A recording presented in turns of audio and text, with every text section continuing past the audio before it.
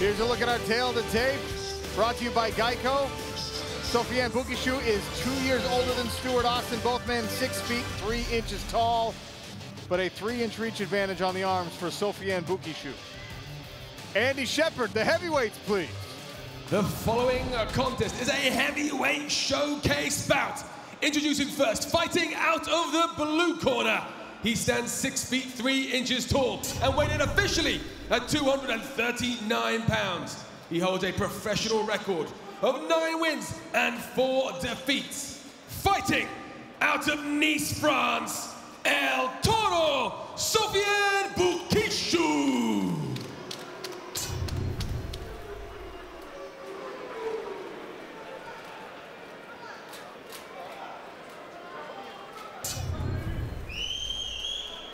And his opponent in the red corner, he is a judo specialist and stands 6'3", 3 inches tall. He weighed in officially at 246 pounds and has amassed a professional record of 15 wins and 8 defeats. Fighting out of London, England, Stuart Austin.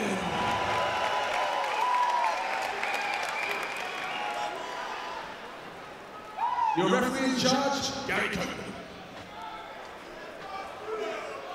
Gary Copeland, very likely the strongest man inside of our smart cage, even with the heavyweights. Fight. Overseeing the action here, touch of the gloves. Stuart Austin in the blue trunks, Sofiane Boukichou in the gray.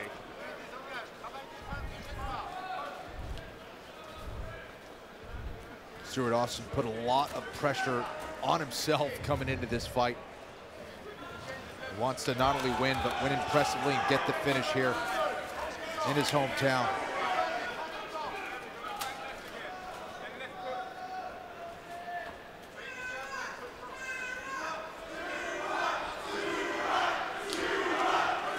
The Stuart chant starting early in this fight, and it's Boukichou who closes the distance and goes chest to chest with the judo specialist. See if you can use those double underhooks, Stuart Austin, to find a way and put Boukichou on the ground. Does a nice job of trading places with him. Little trip, nice misdirection. Started him one way, came in with the hips and caught him going the other way. Yeah, beautiful takedown right into side control now. Has good head position here. A little tied up against the cage there, but if he can free his right arm, he's in a good position to hit some ground and pound. Good wrist control defensively for Sofiane Boukichou for now. I mentioned that the freshman is a former middleweight champion at 6'3" and 240 odd pounds. I have to assume that he was a middleweight when he was about 13 years old. Stuart Austin now has that gift wrap. He's got that wrist with his right arm, and he's going to look to try to unload with his left hand. Yeah, he needs to go to work. Boukichou's doing a good job of tying those hands up. Not able to get that hand free, even though he's got the seat belt on the bottom side there. He lost the seat belt. He could slide right into mount here.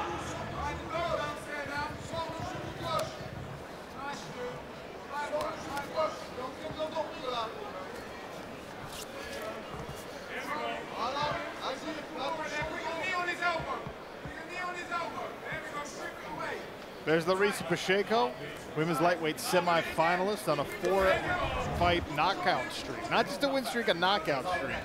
She'll take on Elena Kolesnik later on our main card on ESPN and ESPN+. Inside the cage now, Stuart Austin climbing onto the back of Sofiane Boukichou. Round 1 halfway gone. This is not where Boukichou wants to be, Randy, but you got to credit the Frenchman. He hasn't let Stuart Austin really mount any significant offense despite being in an advantageous position for 2 minutes. Yeah, Boukichou's done a great job of hand fighting here, getting out of some situations, and then not letting Stuart Austin really get into any deep water or deep trouble. I also think Stuart Austin is kind of hesitating a little bit. I think he's overanalyzing a little bit. Needs to keep it more simple. He could have mounted way earlier. Boukichou's got the Kimura grip on Stuart Austin's left arm.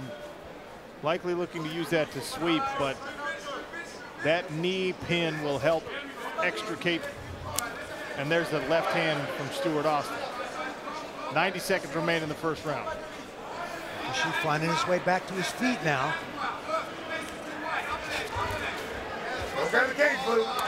Arm over to the wizard position is Boukichou now.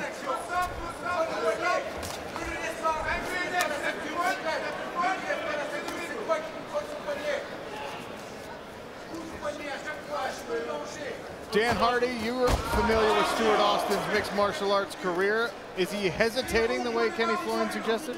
You know, I think he's playing a very smart game. Of course, he's coming off a couple of stoppages because he likes to fight, he likes to get involved. But this is a far smarter game plan with someone like Sofiane Boukichou, who is very good on the ground as well as on the feet. But this game plan by Austin to slow him down and ground him and maybe break his confidence a little bit in this first round. You've also got to bear in mind this is Boukichou's PFL debut, so you know this is a new territory for him. He's clapped on this Kimura now. Left arm's in trouble here for Stuart Austin. He's going to have to figure out how to get the control of that thing back. Watch him switch the armbar. Let it go. Bad position here. Here's Boukichou from the mount to the back. I thought Boukichou was going to step over his head to the armbar there for a second, but he completely let it go. Some blood coming from the right eyebrow, it looks like, of Sofiane Boukichou. I wonder if there was maybe a clash of heads there as they traded positions. Final 3-4 seconds of the round are right hands from Sofiane Boukichou. Round 2. 5 more minutes at least. Well, 5 more minutes proposed in heavyweight showcase action.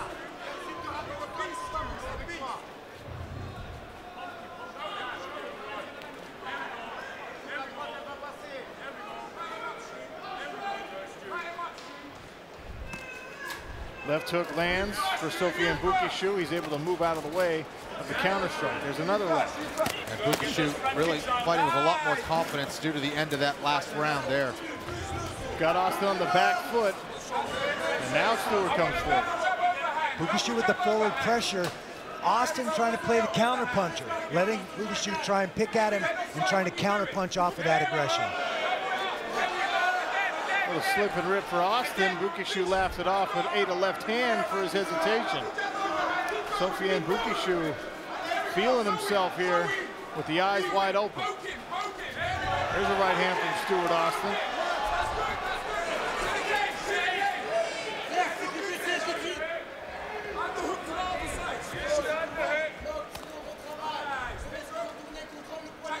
Double underhooks again by Stuart Austin.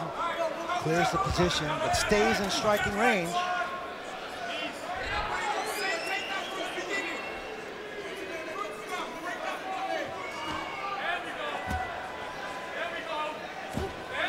Going old school there with the toe stomp. Yeah.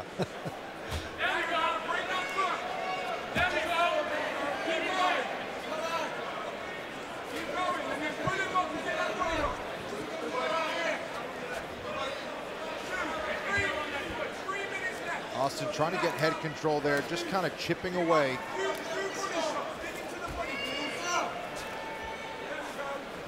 Boukichou battling much better in this clinch position now.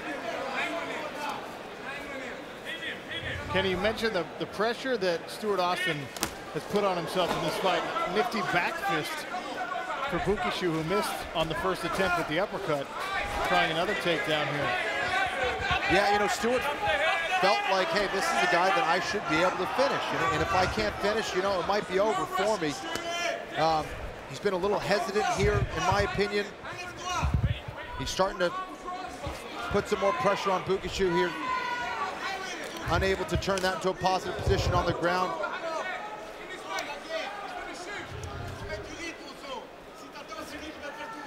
It seems like he might be fading a little bit too here with those punches. Stuart Austin punching his way into the double leg. Does he have the horsepower and the gas now to lock his hands and pull those hips out? And Boukichou changes to the single leg. Sofiane has gone for the same defense 3 times now with that Kimura grip, and he'll try it at least one more.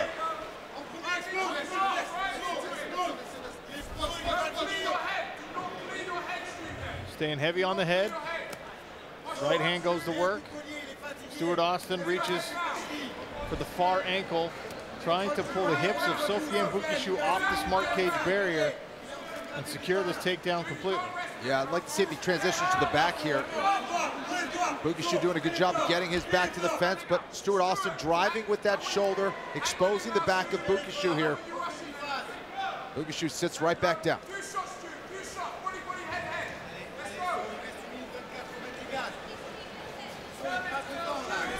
We'll take a look at our Cronus fight tracker for this heavyweight affair. You can see a lot of the fight has happened up against the smart cage barrier. Boukichou once again trying to isolate and pull the left arm of Stuart Austin out and behind his back.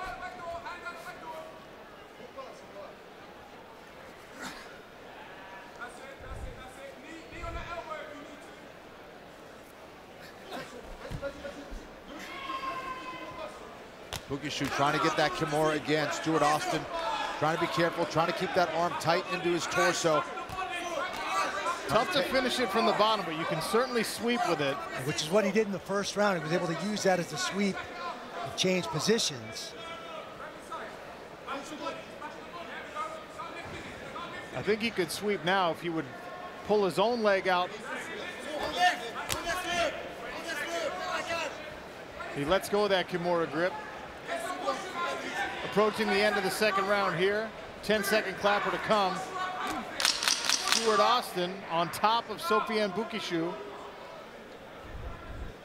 And he'll finish the round here with a couple of right hands to the body. Clean break, guys. Clean break. Third, final round. You ready, Blue? Third, final round. Ready, Red? Fight. About 3/4 of that first round was controlled by Stuart Austin, but Boukichou came back strong for the last quarter of that round. The second round was clearly Stuart Austin in most of the control there.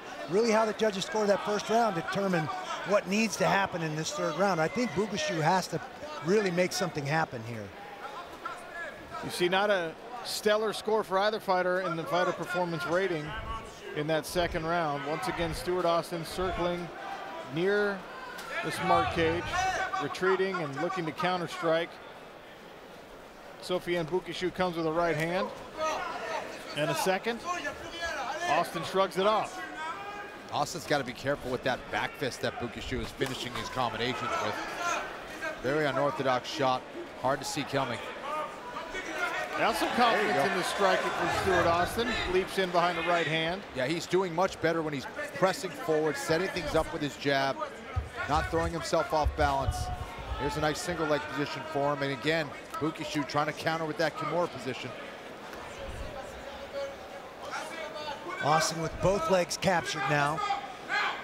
To get the gas tank and the horsepower to pull those legs out. There he goes.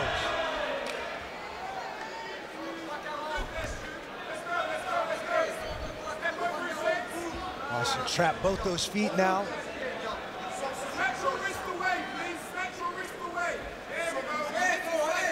And again, this is a position where Stuart could have kind of wiggled his way into mount.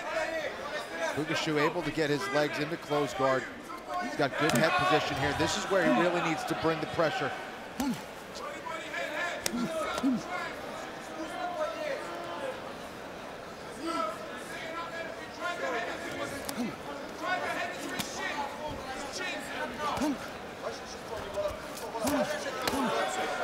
Nice left hands from the top position there for Stuart Austin. Stuart Austin doing a nice job of shelving that leg, bringing his leg up and shelving that leg. It makes it difficult for Boukichou to find a way to use that fence and get some elevation to walk himself back up. Now Stuart Austin putting some mustard on these left hands. Yeah, definitely. Feels way more confident with his position. He's trapping that wrist now. Like to see him posture up so he can get more power on his shots, but doing a good job of really controlling Boukichou here. Now the onus really is on Boukichou to try to make something happen, get back to his feet, or attack some kind of submission, which can be very difficult when you have that cage right behind your head.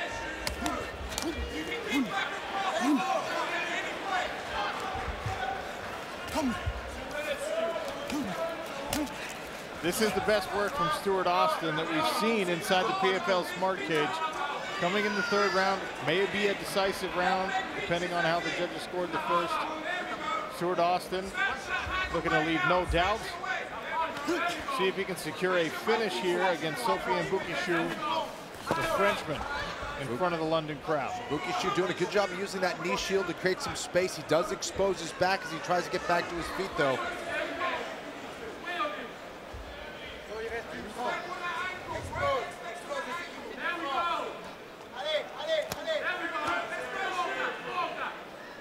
Stuart Austin has that gift wrap on that far side. You see that right hand trapping the wrist of Boukichou.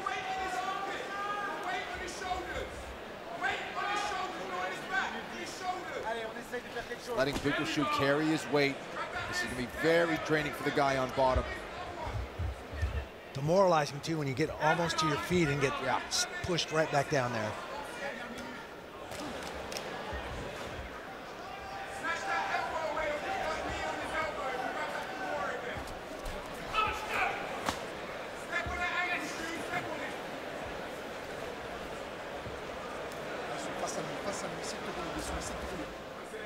Boukichou here in the third round, no answer for the heavy top control of Stuart Austin.